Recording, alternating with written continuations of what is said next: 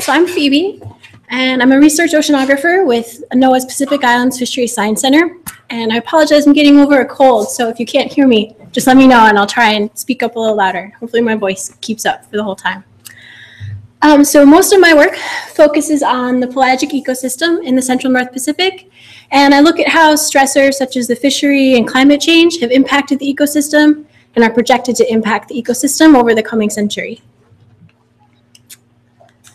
So just to give you an idea of what we'll go over today, I'll just define the area that we're going to look at with this talk, and then I'll step through the food web. We'll break the food web into three basic components, sort of the base of the food web, the mid-trophic levels, and then the apex predators.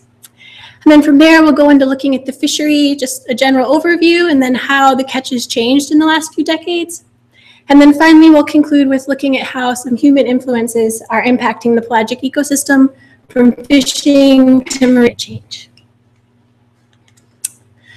So what we're looking at here is satellite remotely sensed chlorophyll concentration. So that's the green pigment in phytoplankton, which are like the green plants in the ocean. And so what you can see here in the middle of the North Pacific, there's these dark blue and black colors where chlorophyll is really, really low. So we call this an oligotrophic gyre, and oligotrophic means just low productivity. So that's the North Pacific subtropical gyre, and this area is really the focus of what I'll be talking about today. So that's the area we're going to focus on. And you can see that each major ocean basin has a similar oligotrophic gyre, so there's similar processes happening throughout the ocean basins. So the pelagic food web. So this is a schematic diagram of the pelagic food web in the Central North Pacific. And it definitely does not include all of the components of the food web. This really focuses on the components that are most directly associated with the Hawaii-based longline fishery. But what we're looking at is each circle represents relative biomass, so how much stuff there is in that group relative to the other groups. And then the arrows between the circles show energy pathways, or basically predator-prey linkages between the circles. And the thick lines with the warm colors means there's more energy passing between those groups, and the thin lines with the cooler colors mean there's less energy or less predation linkages across those groups. And then when we look at the food web, we usually define the food web looking at trophic levels, and a trophic level is just a predation link in the food web. So if you look here at trophic level 1, that's the very bottom of the food web. That's the base of the food web. That's where your phytoplankton are. They capture the sun's energy through photosynthesis, just like green plants on land, and they make that energy available to consumers at all the other trophic levels. So if we go up one trophic linkage to trophic level 2, so trophic level 2 there, those are things that are eating the phytoplankton, so that's one step up on the ladder, and you can go up through the trophic levels that way. So this food web in the Central North Pacific has about 5 trophic levels in it. So when I talk about it today, I'm going to break it into the base of the food web, or trophic level 1, here at the bottom. And then I'm going to sort of group the mid-trophic levels together. So we'll look at trophic levels 2, 3, and 4 as mid-trophic levels. And then at the top, trophic level 5, we'll look at as apex predators. So we'll talk about some of the organisms that make up each of these trophic levels, and some of the methods that researchers use to look at these organisms and study them. So the base of the food web, we said these are our green plants. This is where photosynthesis occurs. This captures all the energy to make it available to other consumers. And what we're looking at here are plots of the average size of phytoplankton in the North Pacific in the wintertime and in the summertime. So you can see in the Central North Pacific, we have these dark blue and green colors, and those are smaller phytoplankton. So if you think of phytoplankton as sort of a sphere, and the diameter across that sphere is what we use to define how big phytoplankton are. So in the Central North Pacific, phytoplankton are about 1 micrometer in diameter. And if you want to put that in comparison with our macroscopic world that we look at or live in, 1 micrometer is about 1/100th the thickness of a sheet of paper, or about 1/50th the thickness of a human hair. So they're really, really small phytoplankton compared to other areas like coastal upwelling areas. And the reason that phytoplankton in the Central North Pacific are so small is because we have very low nutrient concentrations at the surface of the ocean here compared to other areas. And if a cell is really small, the surface area is greater relative to its volume than if it were a lot bigger. So it's more efficient at absorbing nutrients that it needs to grow. So that's why the phytoplankton are so small. They can maximize their ability to take up nutrients. So if we think about how easy it is to study different levels of the food web, phytoplankton are pretty easy to study compared to other components in the food web. So phytoplankton need light to grow, right? And all the sunlight at the ocean is close to the surface. If you look at how light declines through the ocean, it attenuates exponentially with depth. So the brightest sunlight is at the surface of the ocean, and that's where the phytoplankton are. So this means that we can study phytoplankton through things like satellite remotely sensed data. So we can use satellites and get a great picture of the whole surface of the Earth. So that's great. Also, if we're doing shipboard surveys, say we take a research vessel out, it's a lot easier to sample the surface of the ocean than things that are way down on the seafloor. So it's pretty easy to sample. And then finally, you can grow phytoplankton in the lab to some degree. You can collect water at sea, and you can incubate those phytoplankton. You can see how they respond to different temperatures or light levels or nutrients or competition among different species. And that's a lot harder to do with other components of the food web. So if we go up a notch on our trophic food web ladder there, now we're getting into the lower mid-trophic levels. Here's some pictures or examples from trawl studies. So most of these lower mid-trophic level organisms are things like small fish and gelatinous organisms. And the examples that you're seeing here are collected from trawl studies. So basically we take a net and we tow it behind a research ship. These were caught at about 200 meters depth and a little bit shallower. So you can see there's a lot of fish. That bin far on the left there is myctophids. They're usually mostly black, but they don't fare too well in the trawl, so a lot of their scales have come off, so that's why they look pink. You can also see up here, there's a bunch of shrimp and crustaceans. We also have a bunch of larval fish there down on the lower right-hand side. And then in the middle is a bunch of gelatinous organisms. There's things like salps and jellyfish, things like that. So compared to other trophic levels, the lower mid-trophic levels are very, very hard to sample. And there's a number of reasons why they're challenging to sample. First, these organisms are small. Those rulers that are in each of the pictures are 6 inches long. So these things are really small, and it's harder to catch small things. Also, a lot of them are gelatinous. And so gelatinous things, if you take a net and pull it through the water, they pass through the net, they get all beat up in the net. They're really fragile. So it's hard to collect them and bring them back and study them. Also, things like small squids and little octopods are really good at swimming away from nets. They're not very easy to catch with trawling. On top of that, so we said phytoplankton are usually up at the surface of the ocean. They need sunlight. They have to be up there. Once we start getting a little bit higher in the food web, these organisms in their daily migrations, they cover a huge depth range. And I'll show some examples in following slides, but they're not all up at the surface. They span a really large depth range of hundreds and thousands of meters. So that's an added challenge to sampling them. On top of that, they're very abundant and very diverse. There's lots of these organisms, and there's a lot of different kinds of organisms. So if you're going to get a good idea of what's out there, you need to sample a lot of different things, and over time and over space. And then finally, organisms that low down in the food web don't have any commercial value. So there's no fishermen that are going out and catching these. There's no recreational fishermen catching them. There's just scientists that are out there sampling the environment. And scientists cannot get out there the way that fishermen can get out there, and the numbers and the time and the area. So we're really limited in our ability to sample these organisms. So I mentioned they're hard to study from trawling for a number of reasons. So we can use other methods to study the lower mid-trophic levels.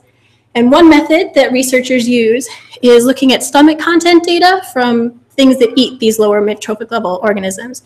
So these are things like tunas and billfishes, and we can get their stomachs back from longline fishermen in the Observer program. And we can look at what's in their stomach and get an idea of what are in these lower mid-trophic levels. So there's some results from some colleagues of mine. And a couple things that make stomach content data work challenging is it's skilled work and it's time-consuming work. And as you can see from the example there, what's in a fish stomach does not look like what's out in the ocean. So it takes some work to figure out from what's in the stomach what was actually eaten. So that's an example of a big eye tuna stomach content there. And from that mush, they found some crustaceans, some hard parts from fishes, and then some larval fish as well. So I mentioned that there's a lot of different organisms in the lower mid-trophic levels. And what we're looking at in this plot here, on the x-axis is the number of stomachs that were sampled, and each line there is a different species of predator. And on the vertical y-axis, we're looking at the number of different prey categories. So if you had sampled every kind of prey that a predator is eating, you would see a flat horizontal line. So you could sample more and more stomachs, but you're not going to find anything new because you've sampled everything they've eaten. But what you can see there is even when for species where they've sampled upwards of 100 stomachs, the line is still going upwards. So when they're doing more stomachs, they're finding more and more different organisms in there. So it's just sort of to give you an illustration of how diverse the lower mid-trophic levels are in the food web. So another method that we can use to study the lower mid-trophic levels is acoustic sampling. And this basically works, we take a research vessel, we go out, we send down pings of sound from an echo sounder on the ship, and then when it encounters an organism, it's returned back to the ship. So the time that it takes for the sound to leave the ship and return can tell us how deep organisms are. And the strength of the sound when it comes back relative to when it left can give us some idea of the size and the composition of the organism. So what we're looking at here is about 24 hours of acoustic data, starting and ending around noon. And the warmer yellow and red colors are where there's a lot of biomass. So there's a lot of small organisms sending sound back up to the ship. And then the cooler blue colors are where there's less biomass. So there's a couple things we can see here. If we start at noon, there's a thick layer of organisms between about 500 and 600 meters. And there's some layers a little further up in the water column, but a lot of that biomass is down a little deeper in the water column. And then around sunset, there's this big migration up towards the surface. Then overnight, most of the organisms are up close to the surface. Not all of them, but quite a lot of the organisms have come up closer to the surface. And then around sunrise, we see the opposite. The organisms start descending down in the water column and moving back down to about 500 or 600 meters. So this happens every day all around the oceans. It's called diel vertical migration. It is the largest migration of animals and biomass on the planet. And the reason that really small marine organisms do this is to evade their predators. So if you think of where the light is in the ocean, during the daytime, it's really bright at the surface. So if you're a predator, like a tuna or a billfish, it's easier to see the things that you're trying to eat. So the prey items go down deeper. During the day, it's a lot darker down at 500 or 600 meters. They can kind of hide under the cover of darkness. At nighttime, it's dark up at the surface, so the organisms come up to the surface. That's where the phytoplankton are. There's small zooplankton, things like that. There's just more food up there close to the surface. So when it's dark at night, they come up and eat, and then as it starts to get light out, they descend back down to try and evade their predators. Now the predators are doing the same thing, but this happens every day in the ocean.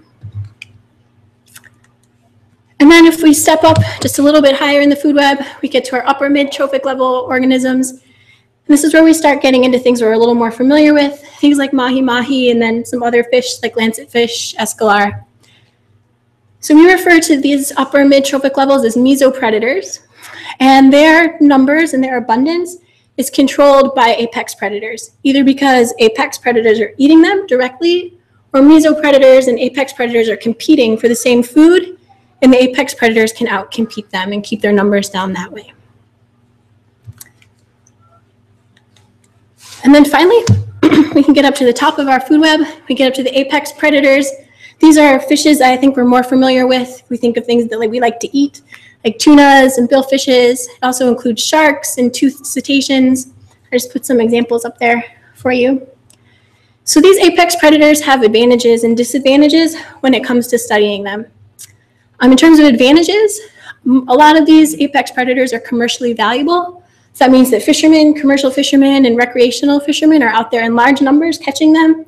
And we can get samples back from the fishermen, and we can get a good idea of what's out there, how many different types of fish there are, and how their numbers are changing over time. Also, because these apex predators are really large animals, we can put tags on them. And I'll show you some examples of what we can learn from tags. But you can't put a tag on a really small organism. The tag is bigger than them and it just doesn't work. So on the downside to studying apex predators, they have really huge habitats.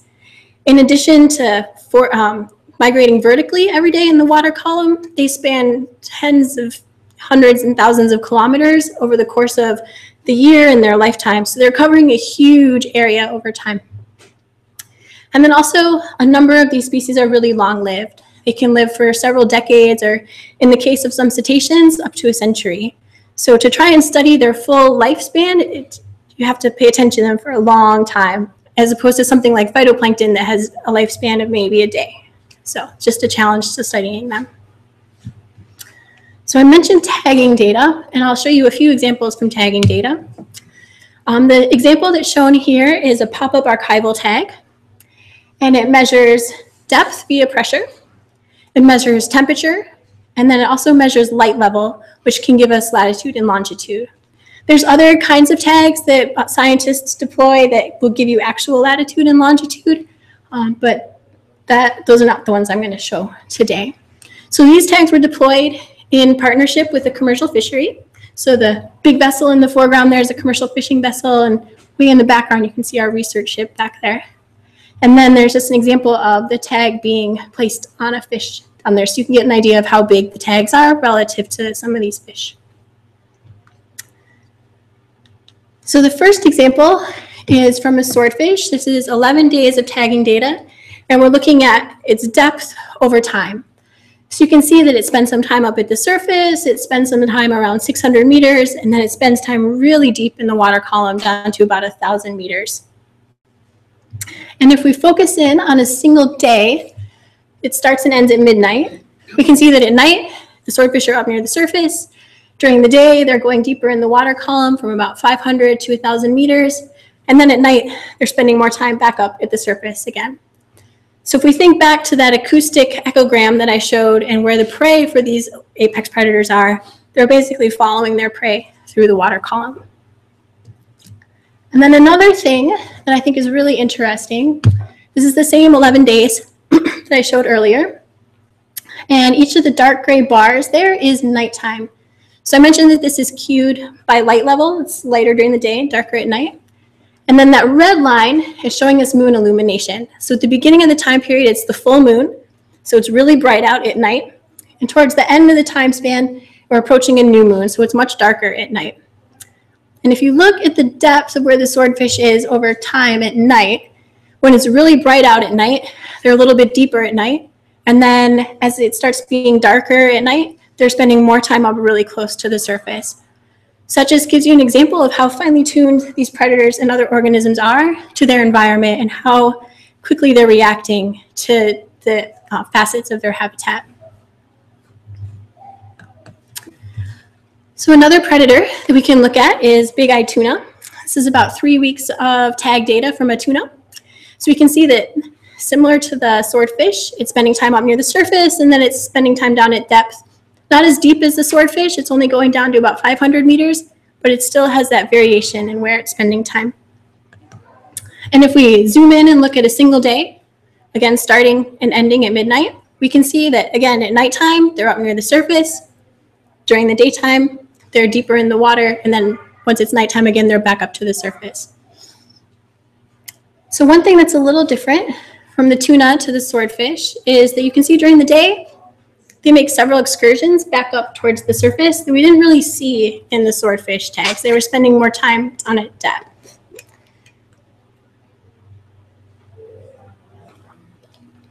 And so there's a couple reasons why different predators have to come back up to different depths during the day. And partly, fish need oxygen to breathe. They need oxygen to move just like we do. There's more oxygen up at the surface. So that can be one difference between species, why some have to come up shallower than others. Also, the deeper you go, the colder the water gets.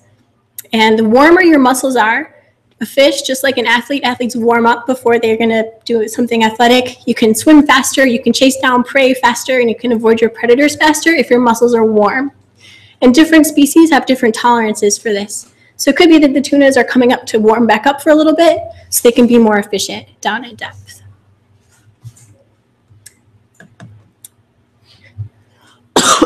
And then the last example is from OPA, or moonfish. So this is just a number of tags over time pulled together. The open bars are for daytime and the closed bars are for nighttime. And again, the same pattern, a little deeper during the day and up close to the surface at night.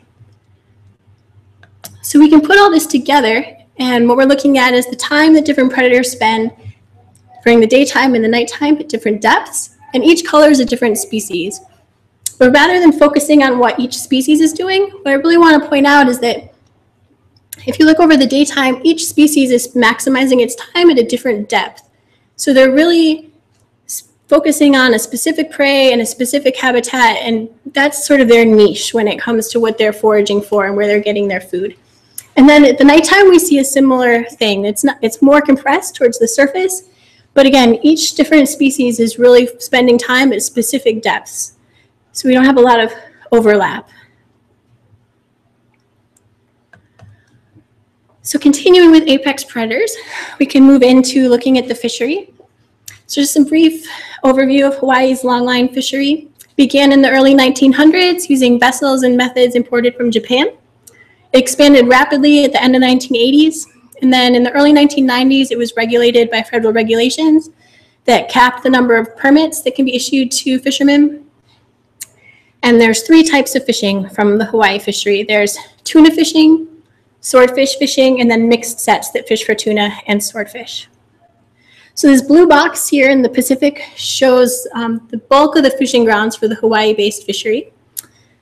The tuna fishery operates across almost that entire box throughout the year. It covers a really huge area.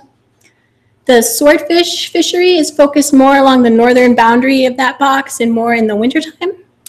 And the mixed sets are sort of a mix between the two. If we look at what the fishery is bringing in, we can see that predominantly the biggest fishery is the big eye tuna fishery. Compared to the swordfish fishery, they catch a lot more fish and they operate over a much greater time of the year. But they catch other things besides just big eye tuna and swordfish. Most of the shark catch is thrown back. It's not commercially valuable. But they also catch a number of other species like mahi-mahi or the opa or pomfrets. And those aren't their target species, but they're commercially valuable. They can sell them at the auction, so they will bring those back. You can see in the case of at least mahi-mahi, they catch quite a few of them. And then we can look at how the Hawaii-based fishery in Honolulu compares with other commercial fishing ports in the United States. So if you look in terms of volume, so how many pounds of fish are coming into Honolulu compared to other commercial fishing ports, we're not too high up in the list. Other places in Alaska and Massachusetts are much higher in terms of poundage. That's because if you think of what our fisheries are catching, it's those apex predators at the top of the food web, and there's just less biomass at the top, and other fisheries are fishing lower in the food web, and there's a lot more biomass. And there are also some fisheries that are bigger too. However, when you look in terms of the value of the fish that come to the Honolulu port, we're 5th in the nation. So it's a very valuable fishery. So even though we're not bringing as many pounds of fish in as other fisheries, it's very valuable. And that's just because, again, we're catching those apex predators that are really valuable fish. So in addition to the fishermen going out there and catching fish, they also provide records that are helpful to scientists as well when we're trying to study the ecosystem. So I mentioned that commercial fishermen can get out there in much greater numbers and over a much greater portion of the year than scientists can. So this is very helpful to people like me that are studying the ecosystem. And we get 2 types of data back from the fishery. We get logbook records. All the vessel masters are required by law to keep these logbooks. They record every hook that goes in the water, where it goes in the water, when it goes in the water, when it comes out of the water, and everything they catch. When it comes to looking what they catch, they mostly record commercially valuable species. Over time, they've been adding more species into their logbooks, but it's really focused on commercial species. So it gives us a good idea of every fishing vessel that's out there, but not a full picture of everything they're catching. And then on the other hand, we have observer records. So there are federal observers on a portion of the fishing vessels. The swordfish fishery sets their hooks very shallow when they fish at night, and 100% of these vessels have federal observers on them. In the past, there's been interactions with this fishery and turtles, and when they catch a certain number of turtles, they close the fishery. So that's why there's 100% observer coverage for the swordfish fishery. And then the big eye tuna, the deep set fishery, they set their hooks a lot deeper in the water, and they set them during the day, and about 20% of these vessels have federal observers on board.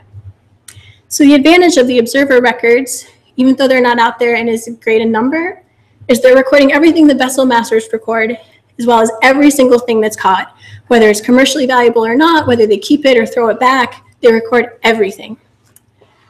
And then on top of that, they also measure the length of a subset of the catch. So since 2006, they've been measuring the length of every third fish that comes on deck. So that can give us an idea of the size of the fish, because we can take that length and convert it into a weight and get a good sense of how big different species are and if that's changing over time. So the records that I look at are primarily from the deep set fishery. It's predominantly the bigger fishery. So on the left is a schematic diagram. Each little circle would be a hook. So as a fisherman set out line behind their boat, there's all these sections of hooks. And in between them are floats that bring those peaks up towards the surface. So you get these catenaries of hooks behind the ship for miles.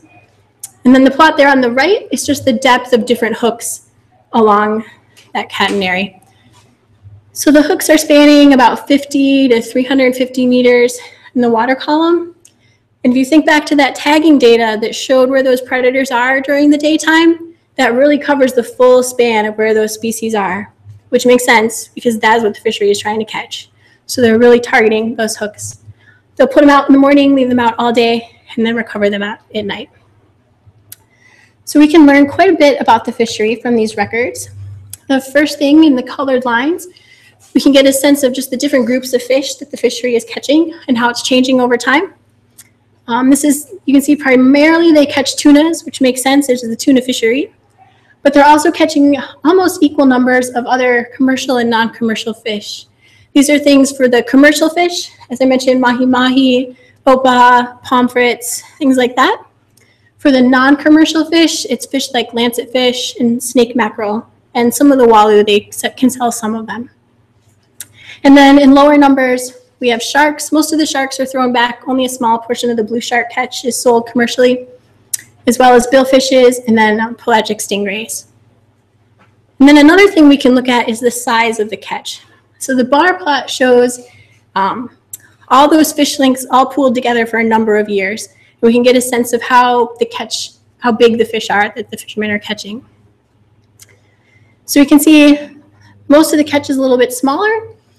And if the fishery were equally efficient at catching all the fish that were out there, this line as you got towards zero would go up to a peak. It would be an exponential curve because as you get to the top of the food web, there's just less and less biomass.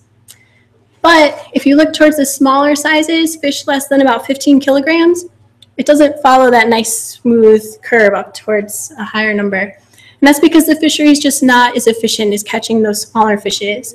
They're not as valuable, they're not what the fishery is trying to catch, so their gear is not designed to catch them. So that's why it doesn't follow exactly what you'd expect to see. But still, we can get a sense of the sizes of the fish, and then we can look at how that changes over time. So what we've seen in about the last 2 decades is that a number of these apex predators, these large organisms, their catch has been declining over time from anywhere to about 2 to 7% per year since 1996.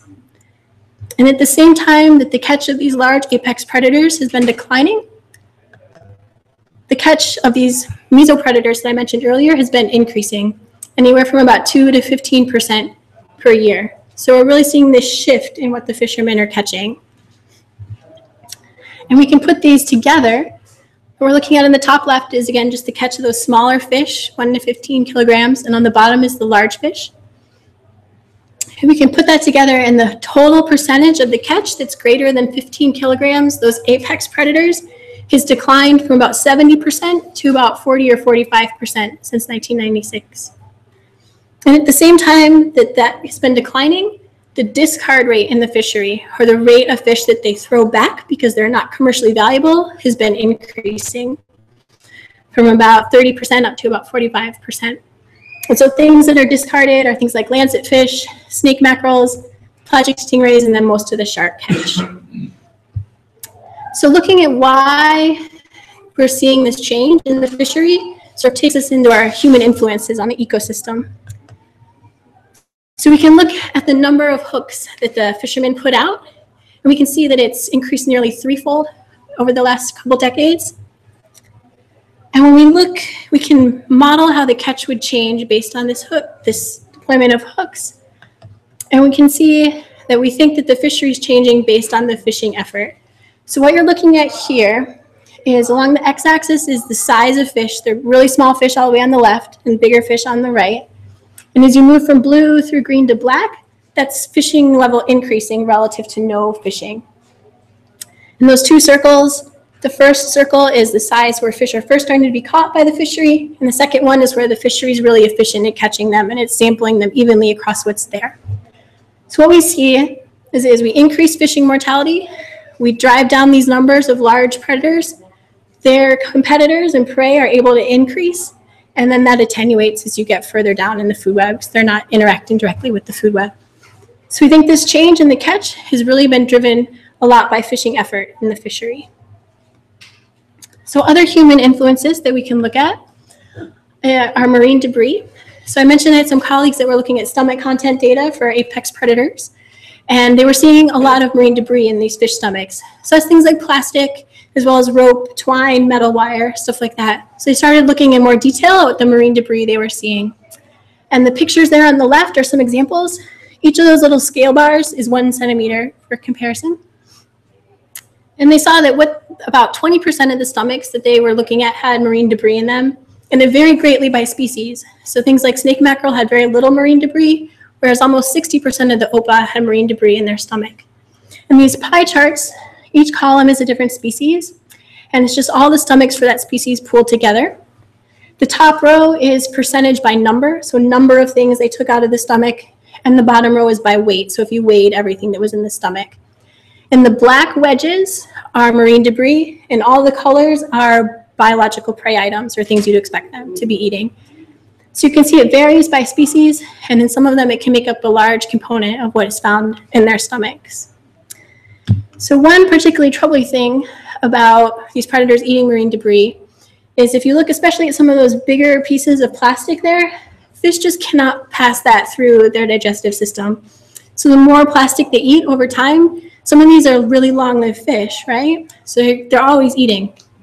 And that plastic can accumulate in their stomach. And the volume that's occupied by plastic, that can't be occupied by nutritionally beneficial food. So over time, it has the potential to have a negative impact on these apex predators, as it makes them less able to eat food they need to swim and grow and reproduce. So looking at the degree that that affects apex predators is something that's going to take more work, but at least it's out there on the radar now. And then finally, the last human influence on the pelagic ecosystem is climate change. When I think of the impacts of climate change on the pelagic ecosystem, I think of really three things. And the first has to do with ocean warming and habitat. The next has to do with ocean warming and phytoplankton, and then the third has to do with ocean acidification. So what we're looking at is projected temperatures for the beginning and end of the 21st century. And what you can see is by the end of the century, those cooler waters further north are getting shifted even further north. And here just south of Hawaii, that we're seeing this whole new area of warm sea surface temperatures that we just hadn't seen before. So this is a whole new habitat. We don't know how fish will be able to cope with this because it doesn't exist right now. So if you think about how you feel on a hot day, I mean, to a point we like it to be warm, but above a certain point, it's not helpful to you. It's actually detrimental that it's warm. You don't feel as good, you can't swim, like move around as fast, you're just not as fit when it's warmer. So at some point, fish have that same threshold. And so we'll have to see where that threshold is as this new habitat emerges. And then another piece of warming and habitat is oxygen. So as you heat seawater, it holds less oxygen. And fish need oxygen to breathe, basically. So what we're looking at here is everywhere that you see a brown color is where oxygen concentration is projected to decline over the century, and the blue colors are where it's projected to increase. So most of the central North Pacific is projected to see lower oxygen concentrations. So that's just another stressor on these top predators that impacts their ability to metabolize food and grow and reproduce. The second aspect of climate change and ocean warming has to do with phytoplankton. So this is work that looks at the percent decline in small and large phytoplankton over this 21st century. And almost everywhere in the North Pacific, phytoplankton is projected to decline as the ocean warms. And the reason for this is you warm up the surface. So we already have low nutrient concentrations at the surface here. And the way those nutrients get to the surface is through mixing from deeper waters, just through natural things like wind and waves and things like that. As you heat up the surface, physically it's more difficult to get those nutrients to mix up towards the surface. So as the ocean warms, there's projected to be less nutrients up at the surface, which means less phytoplankton. And as we said, phytoplankton are the base of the food web. They provide the energy that's available to all consumers at all higher trophic levels. So that means that if there's less phytoplankton, there's less food for everything. So we can look at how that's projected to impact large fish, and we can see that depending on the method that you're using, the number of fish, the biomass of large fish is projected to decline over the 21st century just because there's less food for them to eat. And then the final piece is ocean acidification. So the reason we have ocean warming is because we're increasing carbon dioxide in the atmosphere, which is the atmosphere. But some of that carbon dioxide is also absorbed by the ocean. And as the ocean absorbs more carbon dioxide, it becomes more acidic. So everywhere that you see a brown color on that plot is where it's projected to become more acidic. And I think a lot of people, I know when I think of ocean acidification, I primarily think of coral reefs, and you think of ocean acidification dissolving the calcium carbonate, and we really think of it as a reef type thing. But there's organisms in the pelagic realm that calcify as well. They grow little shells, or if you think of squids, they have hard parts in their suckers as well. So increasing the ocean waters in the pelagic realm can impact these organisms as well. To show you an example, I think a lot of oceanographers thought that they wouldn't start seeing impacts of this in the pelagic until towards the end of the century. But they did some work. They were looking at pteropods, and these are little zooplankton. They have hard shells. They're about this big if you were to look at them, not under a microscope. They're small, like the size of an M&M maybe. And what they were seeing is that they're already seeing impacts of ocean acidification on their shells, and they're having a harder time being able to calcify these shells. And so this just makes these organisms weaker, makes them easier prey and harder for them to grow and increase their numbers. So that's just another impact toward the lower end of the food web, is an impact of climate change. So just wrapping everything up together, the pelagic food web in the central North Pacific consists of about 5 trophic levels. There's very diverse components across these trophic levels and a lot of different energy pathways between them. We've seen that the top predators are using a large extent of the water column down to at least 1,000 meters throughout the day, chasing their prey. Looking at human impacts on the ecosystem, we've seen that the fishery has exerted what we call a top-down change by changing that balance of apex predators and mesopredators. And then as we look at the impacts from climate change, we expect them to lower the amount of phytoplankton and biomass that the fishery as a whole can support. So when we picture the central North Pacific ecosystem towards the end of the century, we expect it'll have fewer large and more small organisms. And with that, I'm happy to answer any questions that you guys have.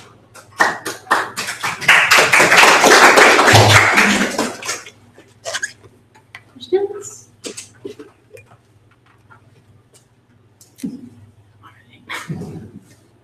No? I saw recently in an article that zooplankton are believed to be eating plastics too.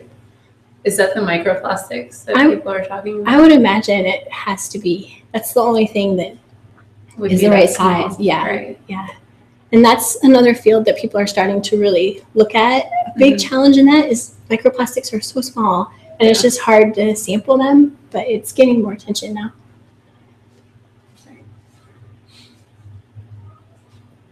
Does an increase in carbon dioxide have a effect on the population of phytoplankton though?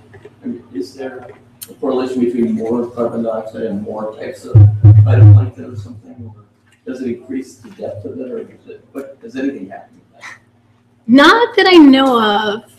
I'm not sure. That would be something interesting to look at, but no, I don't know. There are some phytoplankton that do calcify and have shells. They're more in colder waters, but I would expect it to have a negative impact on those organisms. But beyond that, I don't know. Yeah. I'm not a scientific fish person, I'd like to present by that. But here in Hawaii, we hear a lot about the soup that occurs from the plastics and everything. Would that, and is that universally spread throughout, or is it concentrated areas? And would that be impacting then the temperatures, the acidity, and everything in parts of the ocean? Or is it not impacting it on other parts of the ocean? There are parts of the ocean that have a greater concentration of marine debris just based on ocean circulations. There's places where things aggregate, places where they move apart. So in the center of the gyre, like if you think of the very first slide where there's the black areas, that's where you'd expect to see higher concentrations. In terms of how that would increase temperatures, I'm not sure, but that would be interesting to look at. Are you thinking it would absorb more heat or concentrate? Well, I don't know, but I just think because of the dispersion of the temperatures and acidity and everything else, I just am looking for other factors contributing to that. Yeah, that would be interesting to look, yeah. For the marine people. Right.